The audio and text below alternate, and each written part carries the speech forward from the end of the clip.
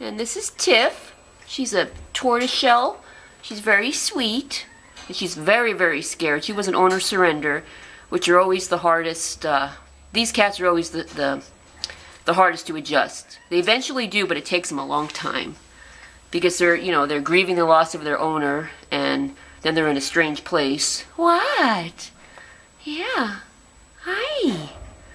She's been having a really hard time. She's been here a few weeks. So I think she's been here over a month.